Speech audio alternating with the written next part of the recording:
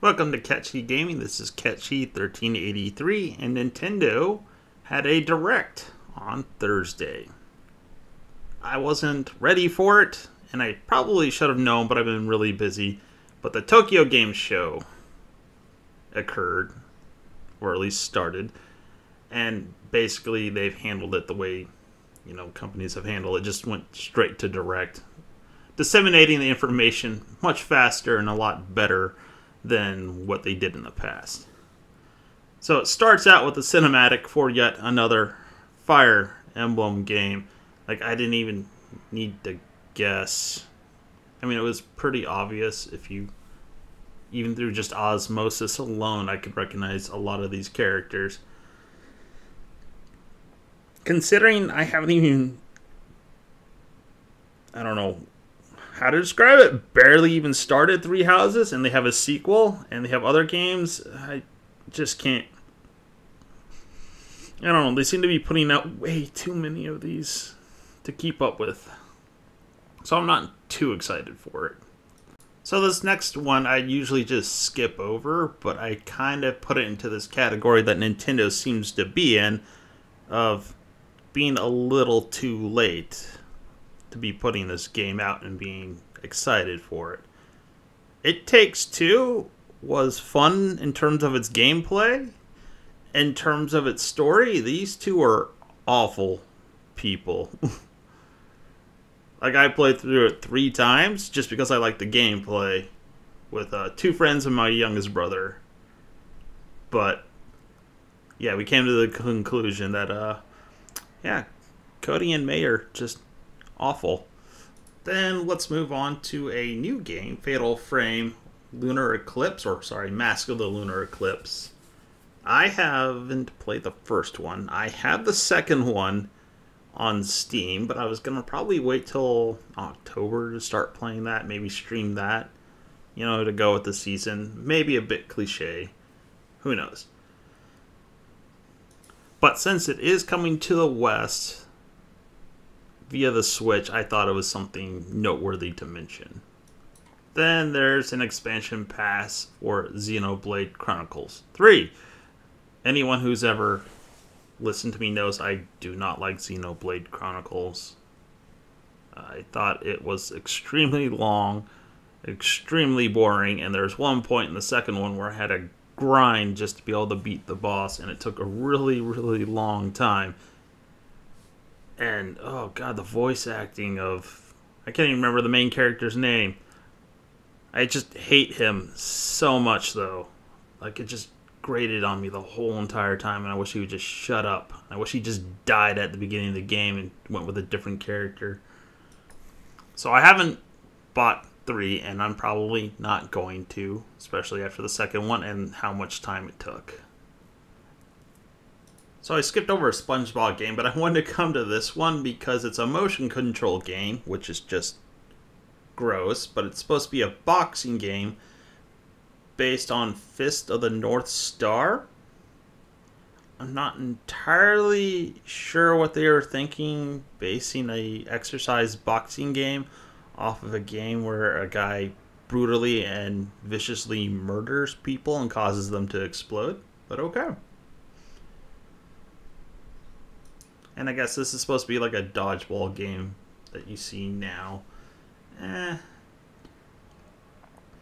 It hasn't really intrigued me all that much. It kind of looks like Gang Beast in a sort of way, but adding projectiles to the game. And then there's Tunic, which I've thought about buying. If I do buy it, I'm probably not going to get it on the Switch. A lot of games, depending on what they are, if they've already been released on, let's say, an Xbox Series X, or even the Xbox One or PlayStation 4 or PlayStation 5, I'm not going to get it on the Switch. I know it's going to run better on either PC or one of those other systems. Sorry, Nintendo. Then there's the Front Mission Remake, which I'm actually looking forward to. I've never played it, so this is actually going to be really fun, I think. I'm not too much of a fan of the strategic games like this, but I've had moments with them. And then they also announced they're doing remakes for the second and the third one, which seems like they're kind of putting the cart before the horse there, but maybe they managed to gauge it based off of pre-orders and been like, yeah, let's just move forward with the second and the third one. So this next game isn't unique per se for this direct. There's a ton of farming simulators. I think this is the only one that doesn't involve combat, but this is Story of Seasons: A Wonderful Life, which is I'm not sure if it's a remake or a remaster of A Wonderful Life on the GameCube, otherwise known as Harvest Moon back then. It's this whole complicated thing where I guess they went from out of house to in house for altering the games for each country. But the company that did it for them originally published it under Harvest Moon and got to keep it. But they started publishing the Harvest Moon titles under Story of Seasons. So if you ever played a Harvest Moon, let's say after the GameCube, and it sucks, it's because they got to keep it and just started publishing titles under that. I thought about streaming this one, but now that this is coming out, I probably won't until this comes out. But if you're looking for something a little bit more fast-paced, there's other farming simulators that are probably more up your alley, like Stardew Valley, or maybe the Final Fantasy Harvestella one that's coming out. Don't care about Splatoon 3. I despise multiplayer-only games. I think they do have like one co-op-based game, but I'm not about to buy a whole entire game just for that. Then they announced Octopath Traveler 2. It was a good-looking game for the most part, and it was fun, but it's a good example of a game that drags on for way too long. I still haven't beaten it. I'm 50-something hours in on the game, or not GameCube, on the Switch. Yeah, no, and I saw how much time they expect you to put into it, which is like another 100 hours, and I just don't have the time for that. Sorry, not 100, another 50 hours.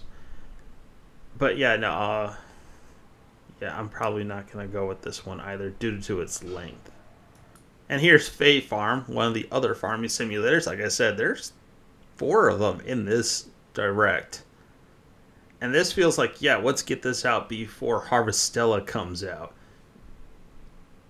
Because, let's face it, Harvestella looks a lot better than this does. And continuing on with the farm simulator, Rune Factory 3. I'm not sure if that's the primary focus of it, since you do fight monsters and transform into them, but it's similar enough to the others that I'm going to count it. I'm not sure if this is a remake or just a remastered. Yet again, it looks better than the last one, to be honest, so yeah. So they announced a bunch of Nintendo 64 games coming out, and then they made this big, huge deal out of GoldenEye coming to it.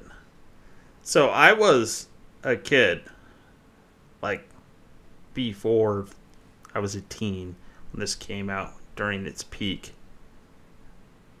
And unless I'm like a speedrunner, which I'm not because I don't really care, I don't know why they think this is a big deal. There are far better first-person shooters at this point than GoldenEye. I mean, I guess they're banking on nostalgia. Then I guess the next noteworthy thing is Factorio. I have this on PC, and it's definitely a fun game. I'm not sure how it's going to run on the I was about to say how it's going to run on the Nintendo Switch. So again, this is under that same category of a little too late. So then they had Miyamoto come on and talk a little too much about the Pikmin mobile app. I mean, augmented reality was, neat at first, but then he announced Pikmin 4, which was the highlight of the whole entire thing. Not the whole entire direct, but in terms of this little segment, yes. I mean, I've been waiting for Pikmin 4 for a while. I bought it on the Wii U, and then I bought the Switch version as well, which is better than the Wii U version by far. Alright, skipping over a Ubisoft dance game, going to Harvestella, the Final Fantasy farm game. 4th one in the direct. Not much to say. I mean, it looks better than the others. I'm not sure how it's going to run on the Switch. Seems to put a little bit more emphasis on combat than the others, though, than the actual farming bit. So then there was the announcement of Resident Evil Village Cloud Edition.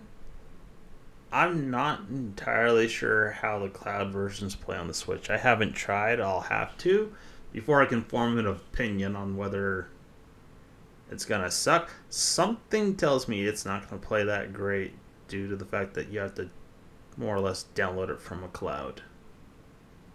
Because we all know, streaming services for video games are that great.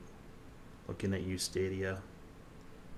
I skipped over some more, including a rhythm game from Square Enix.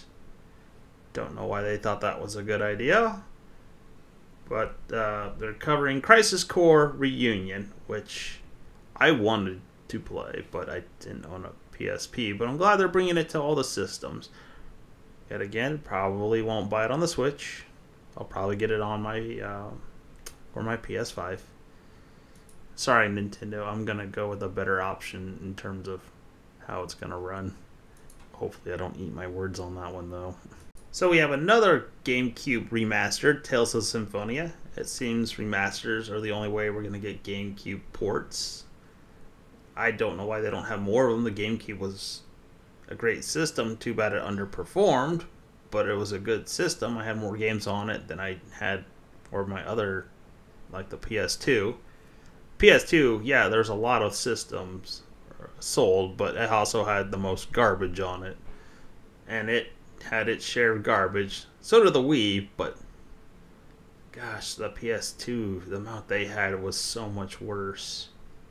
Then again, I'd have to say the quality of garbage was far worse on the Wii than it was the PS2. Sorry I went on a tangent there. And lastly, the biggest announcement of the Direct. The official title for the sequel to The Breath of the Wild, The Legend of Zelda Tears of the Kingdom, along with some gameplay footage. I am definitely looking forward to this one. So if you made it this far into the video, thank you for watching, especially putting up with my, cynical opinions of some of this. It was kind of a disappointing Direct, to be honest. And there was a lot of games they've already announced. So it was just a repeat, which when they repeat too much, it just doesn't feel exciting to watch. And it actually kind of dragged through at the time. And I watched it live. And people were going, typing out Z's and stuff. Alright guys, have a good one.